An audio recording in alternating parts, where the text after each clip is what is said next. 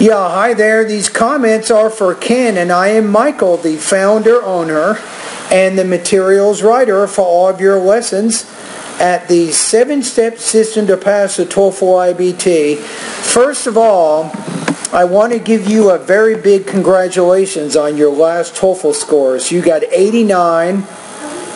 You have 21 points reading, 22 points listening, and 26 on the speaking. Many students, they dream, Ken, of getting that score, but you did it. And then your writing score is 20. So, you say, I'm planning to take my last TOEFL exam in January. I really want a score of a 100 or more. So, you need to make, I think, some improvements in the writing. You need to make some improvements in the reading and the listening area. You say, ever since the last attempt, I've been studying vocabulary and working on some practice questions. However, I never had the chance to get feedback on my writing because I could not find any tutoring lessons. I'd like to ask you how, now when you use this as a noun clause, you need to say it this way. I would like to ask you how I can prepare for my last month before taking the exam. Would you briefly explain how the online course will help my scores go up? Very good. Good question.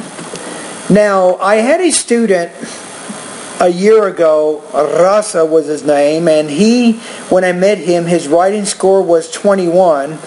And in 2.5 months, he improved his writing score 8 points to 29 out of 30. So how did he do it? He just started completing a lot of writing practice tests at my site. I have over 40 independent writing practice tests. I have 43 integrated writing practice tests, and he started taking all those practice tests over and over and over, and over a period of 2.5 months, because he had done so much practice with writing, he actually improved his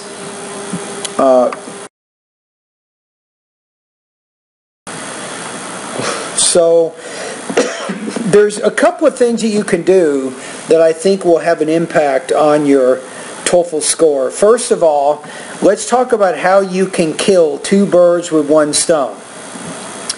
Based on your TOEFL score, you'd like to improve the reading and the listening at least 3 or 4 points in those areas, and then you want to bring up your writing score. Am I right? Okay, so in the listening part of my course, Ken, I have 40 listening practice tests. I also have different lessons that help you to improve your listening comprehension abilities. So my recommendation is for you to start going through those listening practice tests. And also the same thing for the reading. Now, my reading practice tests are not TOEFL level. It sounds like you probably have some books that you can use for that. But the reading practice tests on my website will help you to improve your reading speed to at least 300 words per minute, which is very important for the TOEFL exam. So what I recommend for you is, as you do the reading and the listening practice, make sure you're taking notes. Of course, you can use your notes to answer the reading and the listening comprehension questions. But remember, with the reading, what you're trying to do here, Ken, is to read the passage in only 1 minute, and then you want to score 60 to 80% on the comprehension quiz without looking at the reading passage again. So you're gradually trying to increase your reading speed from 100 to at least 300 words per minute. So that's how you can do that. Now, in addition to using the notes to answer the reading and the listening practice questions, I also recommend that you practice writing about this information. My recommendation for you right now is to write 5 written summaries each week, focusing on some of the reading and the listening passages that you're practicing. Each of your summaries should be about 250 words. So you're not just doing reading and listening practice, but you're focusing on your notes and your note-taking, and then you're writing summaries on that information, which is very good, as you know, for integrated writing. So that's probably one of the best things you can do, is to start doing that. Now, secondly, you can start going through my independent and integrated writing lessons, and then as soon as you're ready, you can start sending me writing practice tests to grade. Now, for the price of $45 a month, I will give you some basic feedback on the writing. I will tell you what your score is and why briefly. However, I will not grammatically correct all the errors in your writing. Kind of like what I was doing here. I was correcting some of the word order in the email that you sent. I will not make those kind of corrections on your essays, at least not for $45 a month. Now, some students, if you're interested, there is an additional option that you might consider. Some students want me to error correct one of their independent and integrated writing practice tests.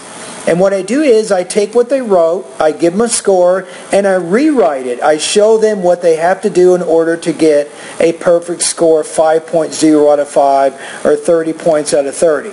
So if you want me to error correct one of your independent writing practice tests, or you want me to error correct an integrated writing practice test, I can do that. But for the error correction, you have to make an additional payment of $50, and that will error correct one of your essays. If you pay another $50, I'll error correct another one. Now remember I do a video. I actually do a video showing you all the corrections I made and why I made them. So if you're interested in doing that, you could do this. If you go to PayPal, if you make a payment of $145, I will automatically subscribe you into my online TOEFL course, and you can use my course any way you want. And then I will also error correct one of your independent and one of your integrated writing practice tests, all for that low price of $145. Right? And you can send me for the rest of the month, you can send me at no additional cost, you can send me writing practice tests on a daily basis. And I will give you some scores on those as well. You see how it works? So that's how I can help you improve your scores in the listening, in the reading, also in the writing area. Now, just to be safe, you might want to send me maybe 2 or 3 speaking practice tests each week, and I will also give you some feedback on those. Because even though you're speaking, it's already pretty high, you still want to maintain that speaking fluency. All right, Ken, so those are my comments for you on helping to improve your writing. So anyway, all the best to your high-scoring writing success.